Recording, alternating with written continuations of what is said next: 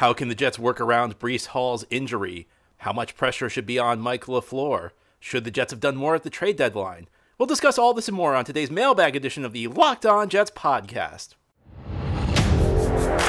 You are Locked On Jets, your daily New York Jets podcast. Part of the Locked On Podcast Network, your team every day.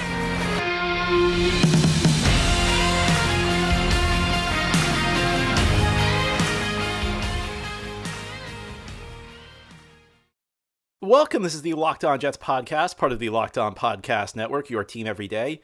It is Wednesday, November 2nd, 2022, and I'm your host, John B. from GangGreenNation.com. Thanking you for making the show your first listen or first watch every day. This podcast is free, and it's available on all platforms, including YouTube. If you like what you see or hear, hit the subscribe button wherever you are watching or listening. You'll never miss an episode. And if you're watching on YouTube, please give this episode a big thumbs up. Helps the channel out, and it helps other Jets fans find the podcast. Today's episode of Locked On Jets is presented by PrizePicks.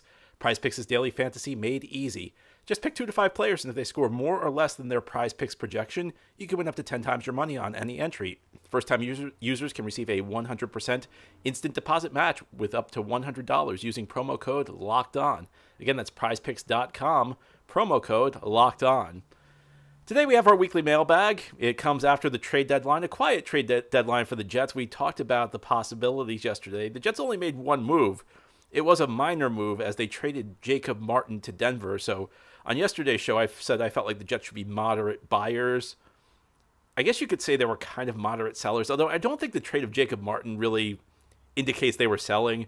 Jacob Martin's just kind of become the odd man out with the emergence of Bryce Huff, and you got Jermaine Johnson coming back and Michael Clemens returning to the team. So essentially the Jets sent Jacob Martin and a 2024 fifth-round pick to Denver, and then they got back a 2024 fourth-round pick. So essentially, it's Jacob Martin plus a 5 for a 4. And so essentially, you move up around by trading Jacob Martin. And the Jets get a little bit of cap relief for a player who was, again, kind of the odd man out. So minor move, I think, a move that's logical for the Jets. But the Jets do not upgrade their roster at the trade deadline, which, as I said yesterday, no real surprise. It was for the NFL, it was an active trade deadline period, but not a whole lot happening by the standards of other sports, at least comparatively. So let's move into our weekly mailbag. Each Wednesday, we try and do a mailbag show with listener questions. Thanks to everybody who sent in questions. And we'll begin with a question about Breece Hall. John, I'm sure most of the questions you get this week will be about Zach. Personally, while the mistakes he made were egregious, I think they're easily fixable. I'm not overly concerned. My concern is about Breece Hall. It really seemed like when he had success, it was running the offense around him and his explosive playmaking ability. How do you think this offense can find success with him out for the year? Also, I know it's too early to say, but I'm just looking for a little bit of hope.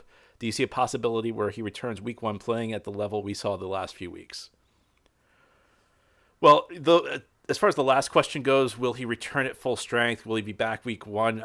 I'm not a doctor, so I can't say that. What we do know is the Jets are very optimistic about his ability to be healthy for next year, so it doesn't sound like there's a lot of concern. It sounds like there's a lot of optimism with the Jets that he'll be back for 2023 and look like the way he did the last couple of weeks while he was playing. How did the Jets replace Breece Hall? Well, you don't replace Breece Hall with one guy. And I think the mistake would be to think that Michael Carter is going to step in and be Breece Hall, or that the James Robinson trade was going to fix everything that was wrong with the offense and it's a question at the running back position of whether it's a weakness. There's a difference between something not being a weakness and it being an overwhelming strength. And that's kind of like what we saw at the corner position. When the Jets drafted Sauce Gardner during the offseason, a lot of people said, well, corner wasn't a weakness. Why did we do that? Well, it's because Sauce turned it into an overwhelming strength, the type of strength that stifles opponents, that overwhelms the opposition.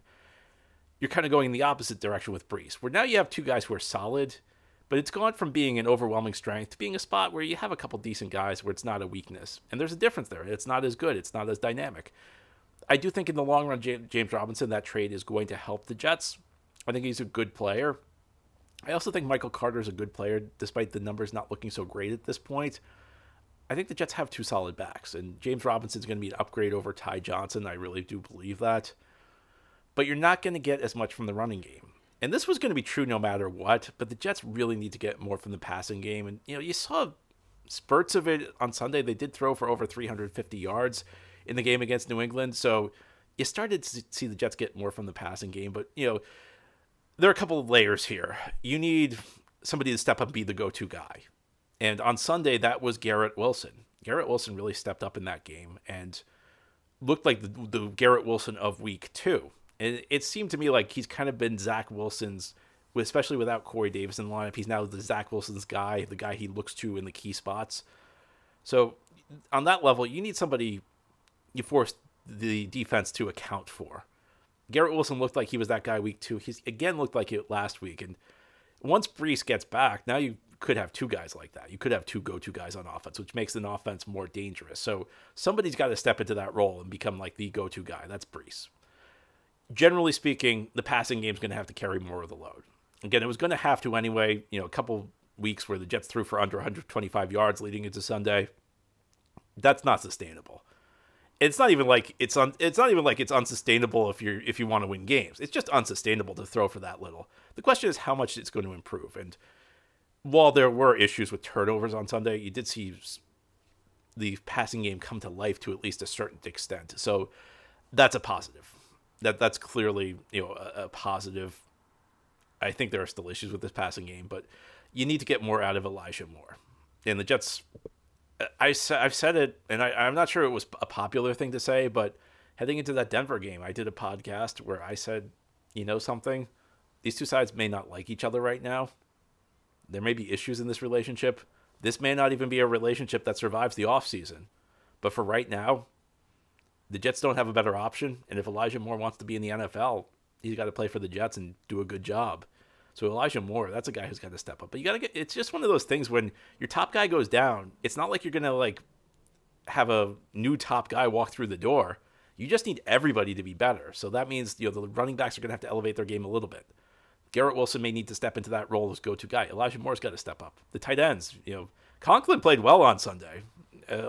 Conklin, who's been horrible, actually had a really good game on Sunday. He looked like the guy who the Jets gave that contract to. He looked like the guy they were expecting when they signed him from Minnesota. So anything you get from the tight ends is a big step up from what you had in the past.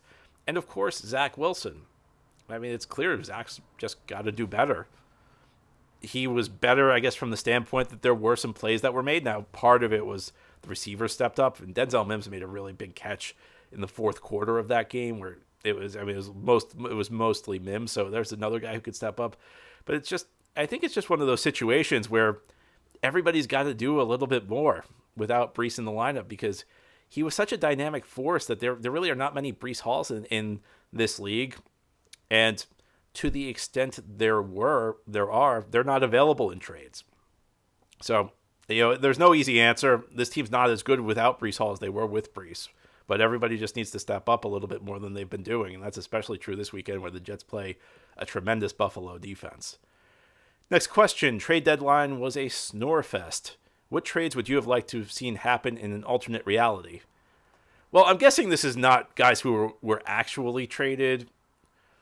Miami dealing a first-round pick plus for Bradley Chubb without having a new contract in place. I would not have loved that. Bradley Chubb was a guy who interested me, but not giving up a first-round pick with a new contract in place. So I guess if we're dealing in a purely alternate reality, I'd have to go Laramie Tunsil because he's the type of guy, and I did not think he was available because, first of all, it makes no sense for Houston to trade a tackle in his prime, even as you're rebuilding. Because if you're rebuilding, one of the first building blocks you want is a tackle in his prime. So that's when you're starting over, when you're hitting the reset button, you're probably not going to trade that guy. But also, the cap implications just would have made it impossible for Houston. But hypothetically, a player like that, if he was available, and maybe more realistically, it could have been a Jack Conklin from Cleveland. But again, I'd want an extension in place if I'm giving up something good. But if you can get a long-term tackle, those are not easy to find in the NFL. And the Jets have shown you that because the Jets have tried to find long-term tackles, and they've really struggled. And it's not just to help Zach Wilson.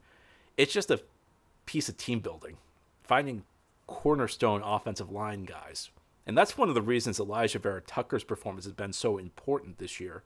And I know we're not going to see AVT for the rest of the year, but The fact that, maybe he can go out and play tackle now, it's a huge boost to this team. And it feels like the Jets found one of their core pieces on the offensive line.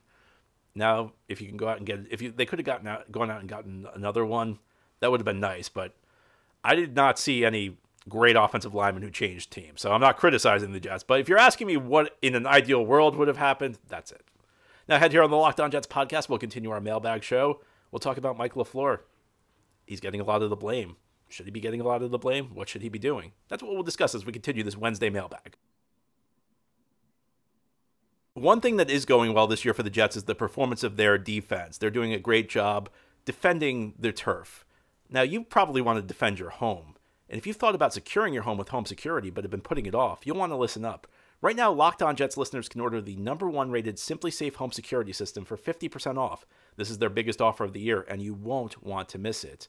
In an emergency, 24/7 professional monitoring agents use Fast Protect technology exclusively from SimpliSafe to capture critical evidence and verify the threat is real, so you can get priority police response. SimpliSafe is whole home security with advanced sensors for every room, window, and door, HD security cameras for inside and out, smarter ways to detect motion that alert you when a threat is real, and even hazard sensors that detect fires, floods, and other threats to your home.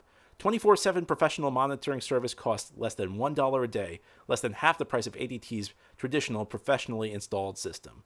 So don't miss your chance to save big on this security system. Get 50% off the new SimpliSafe system at simplisafe.com/lockedon today.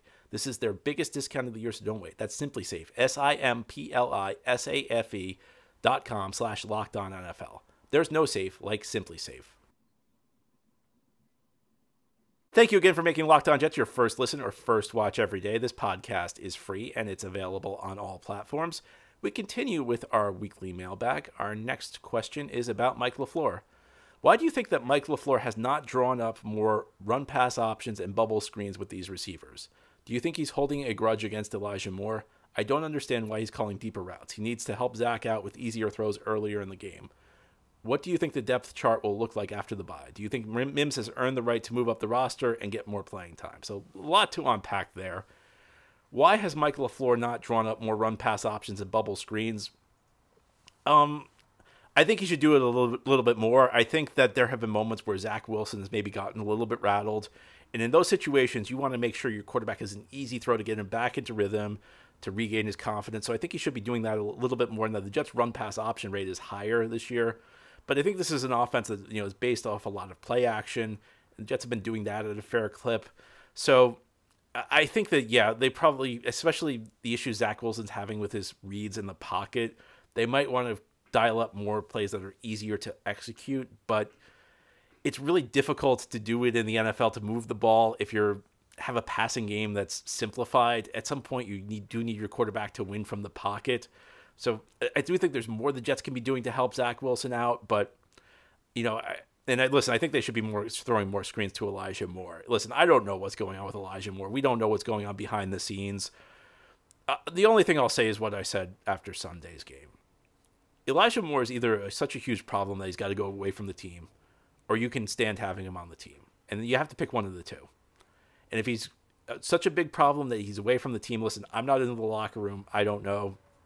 I'll defer to your judgment on that if you're the Jets coaches. But if you're suiting him up for a game and you're giving him less snaps than Braxton Berrios and Jeff Smith, that doesn't make a whole lot of sense. And yes, I do think he's shown an ability to make plays with the ball in his hand. So I do think maybe once or twice a quarter, maybe once or twice a half, you just get him the ball in space and you let him make a play, and that makes life easier on your quarterback, makes life easier on your team. Now, as far as Denzel Mims goes, should he have a bigger role? I view Mims as kind of a backup receiver right now. I think he's got a limited route tree. But I think he brings skills to the table. So again, part of coaching is knowing what a guy does well. Mims, I think, is kind of a vertical threat. He's not. I don't think he's super fast. Maybe if he gets build-up speed, then he plays a little bit closer to that 4.3 times speed. But you want to get it down the field, throw the ball up to him, and you also want to get him the ball on the run because he's a big guy. And you could see, and that run he made after the catch Sunday, he's tough to bring down. So if Corey Davis is out, I think you should see a lot of Denzel Mims. And listen, you did see a lot of Denzel Mims on Sunday. So Has he earned a right to? I mean, he's made one big catch this year, so I don't want to go crazy over it. But yeah, I think you see a skill set there that can help you out a little bit. So maybe we should see him a little bit more going forward. But you also have to remember, Denzel Mims has made a lot of mistakes. I mean, Denzel Mims committed another penalty against Denver, so I don't want to go too crazy about Denzel Mims' playing time. I think all of these are things that the Jets should probably do more, but the amount of time they're discussed, the degree to which they're discussed is probably a little bit too much. Our next question, Ben Ijalana or Jeff Smith? So Ben Ijalana, if you're new to the podcast, was a third-string lineman the Jets gave a $5 million contract to in the 2017 offseason. I have no idea why they did it. To this day, I still can't tell you. I was drinking a soda when I read they signed the contract. Almost spit the soda on my laptop. It was a really weird contract. And then he barely played after they gave him this $5 million. It's not like they gave him starter money, but they gave him money, like really high salary for a swing tackle. I never understood it. That was one of the ongoing themes of the 2017 season on Locked On Jets. My frustration with the fact that Jets were paying this guy. Jets were essentially funding this guy's retirement to never play. Made no sense. And now we have Jeff Smith, who somehow is playing more than Elijah Moore. The answer is Jeff Smith, because Jeff Smith's not making $5 million. The Jets give Jeff Smith $5 million, then we're going to have a bigger problem here. We still have kind of a big problem, though. Our next question. I cannot say I fully bought the 5-2 record, but with multiple players out for the year, do you feel quote-unquote better coming out of the trade deadline with no real moves at 5-3 for a team still in rebuild mode versus a 6-2 team going all in? So I think the question is, if the Jets were 6-2 and they mortgaged their future, would that be a worse situation than they are right now? It depends on what they did. Now, if the Jets are going out there, and this is like the trade this is my template for like a really short-sighted trade this year, for a trade that just, I'm all in, I don't care about the future. It's the Christian McCaffrey trade, because the 49ers essentially they shed every draft pick that they had. I would feel better with the Jets where they are right now, standing pat, than I would if they were chasing a Super Bowl. If they said, we're just trading all of our picks to try and get some one-star player. I would have liked to have seen it if it was possible, the Jets, to get somebody who could help them for the next couple of years, and I would have been fine giving up an early pick for something like that. I also would have been fine with the Jets trading a late-round pick for a guy who could fill a role. I don't know. I did not see anybody who changed teams yesterday where I said, wow, I really wish the Jets had made that trade. So from that standpoint, I guess yes. Listen, it's better to be 5-3 and at least have your eye on the horizon than it would be to be 6-2, which would be kind of a 6-2 where they've had a lot of help along the way and they're not really a team on Buffalo's level, yet they're mortgaging the future. I would not want that, but at the same time, I don't think Joe Douglas would think in that way. I don't think Joe Douglas was the type of guy who would completely mortgage the future based on what we've seen so far this year. So in some ways, I don't know that it's necessarily inaccurate. I don't think it would be anything to worry about anyway. Speaking of Joe Douglas, there's been a lot of talk about his future over the last couple of weeks because a lot of his moves are working out. However, his handpicked quarterback is struggling. What could this possibly mean for him going forward? We'll discuss this as we close out our Wednesday mailbag episode today. Well, if you're a daily fantasy sports player who had Garrett Wilson going for more than 90 yards on Sunday, you were probably pretty happy, even though the Jets lost. And if you are a daily fantasy player, let me tell you about PrizePicks. Here's how it works. You pick 2 to 5 players. If they score more or less than their PrizePicks projection, you can win 10 times your money on any entry. There's no competing against other people. It's just you versus the projections available. PrizePicks offers projections on any sport you want to watch, so if you don't want to have to take players who are going up against the Jets, you can maybe pick another sport. You can do NBA, NHL, Major League Baseball, the PGA, college football, college basketball, which begins shortly, soccer, NASCAR, tennis, MMA, boxing, and disc golf. Entries can be made in 60 seconds or less. It's that easy. There are safe and fast withdrawals, and they're currently operational in over 30 states and in Canada. So download the PrizePicks app or go to prizepicks.com to sign up and play daily fantasy sports. First-time users can receive a 100% instant deposit match up to $100 using promo code LOCKEDON. So if you deposit $50, PrizePicks gives you $50. If you deposit $100, PrizePicks gives you $100. Don't forget to enter promo code LOCKEDON, LOCKEDON, no space, at sign-in for an instant deposit match of up to $100. This is the Locked On Jets podcast here on this Wednesday mailbag show. Our next question is about the job status of Joe Douglas. Have you seen enough from JD and this team that if Zach Wilson ends up being a bust, you are willing to let him and the regime have another shot at finding the quarterback of the future? I have not given up on Zach, but this is more a question about JD. Well, you need to see how things go, but I think if the question was asked today, I would say yes, because I think you've looked at it and you've seen him upgrade this roster.